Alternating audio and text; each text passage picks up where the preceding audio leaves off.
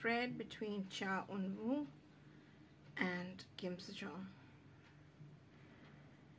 When we look at Cha Eun-woo, I think he's somebody who wants to do a lot in life. He is very, I think he's very multi-talented, and he has a lot of interest. So he's good at many things. Again, a very multi-talented kind of guy. He doesn't seem to be ready to settle down or commit. He's not in that stage of his life where he wants to commit with just one person.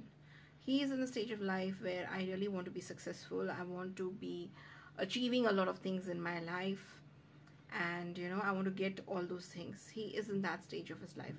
She is the Knight of Wands, which is someone who's very passionate and who's there for her friend. She's somebody who will be a strong support. Somehow I feel when I look at that wand is that she's somebody who is ready to support you. And I think the relationship between them is very good friendship, where they support each other. When here we have the Four of Swords between both of them, and we have somebody resting with their hands in a prayer position. We also have a lady and a child over here. So I have this again feeling between both of them is that there is a lot of support. They are comfortable with each other to such an extent that they can rest. So when they are in each other's company, they don't have to pretend, they don't have to be somebody else. They can be who they are. And I think it's like a relationship where you're like in the middle of the night, I am so anxious, I need help. She'll be able to call him and get that help, and vice versa. He'll also be able to call her and say, what, I need this immediately, just get it for me, or come and do this for me. Their friendship is that kind. There is rest and comfort between both of them.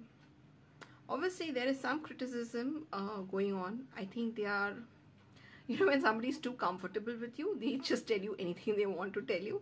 There is no lock on the mouth, on the tongue, and they end up telling each other things also which usually you will not tell. They're really good friends. He will be able to criticize her constructively so that she becomes better at what she is, and vice versa. She'll be able to tell him like, look, you're being too much over here, and get your act together. They have that kind of comfort level between both of them. They can be honest with each other. They don't have to worry that, okay, that person will never talk to me again just because I said this. That is the level of friendship which I see over here between them. The challenges between them. We have the King of Cups.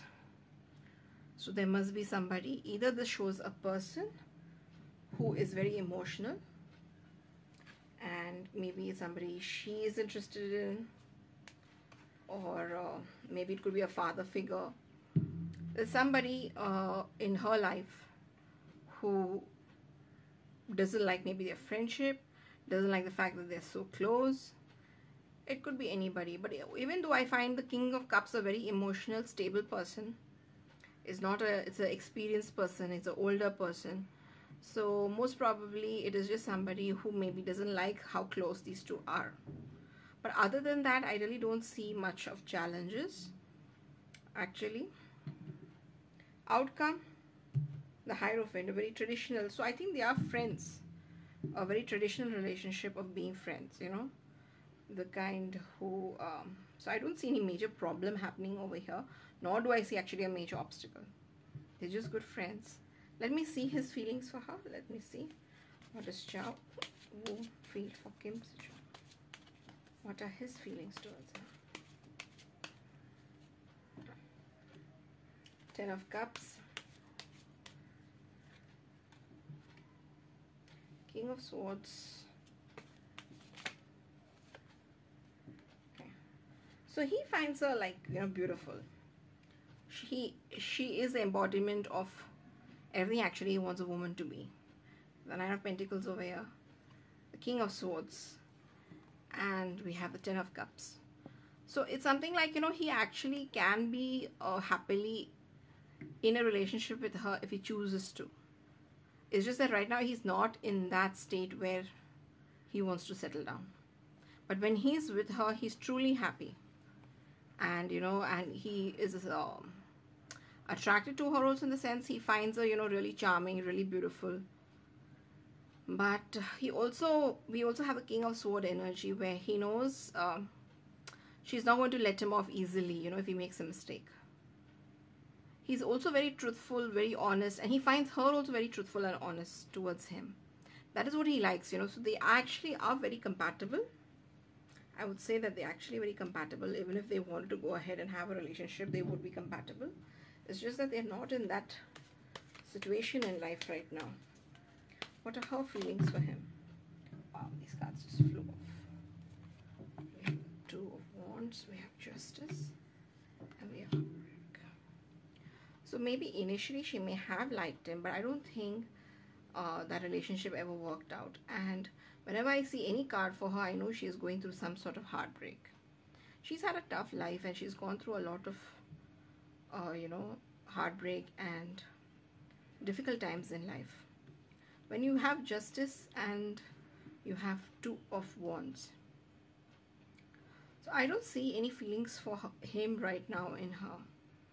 You know, even though she sees him as a good person, she sees him as he's truthful, he's just, he's somebody she can trust.